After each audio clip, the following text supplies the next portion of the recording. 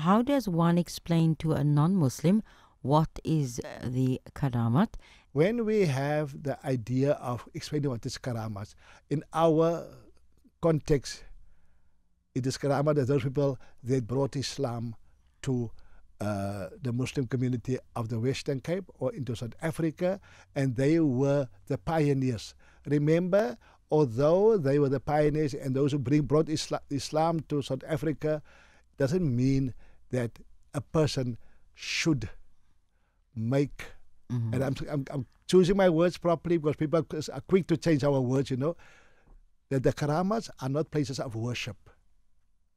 So they're not places where we go ask Allah for help.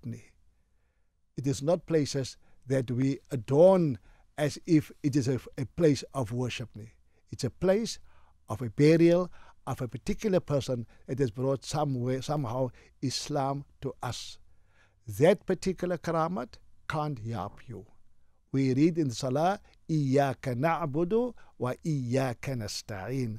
Oh Allah, to you alone we worship, and from you alone we seek help.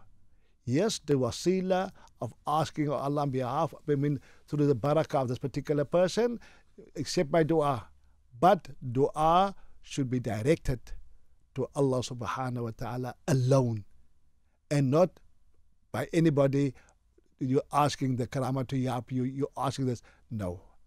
It is only a place where a particular person had brought Islam to South Africa, and in our minds they were salih people, but I will say it again, not making places of worship because it is shirk.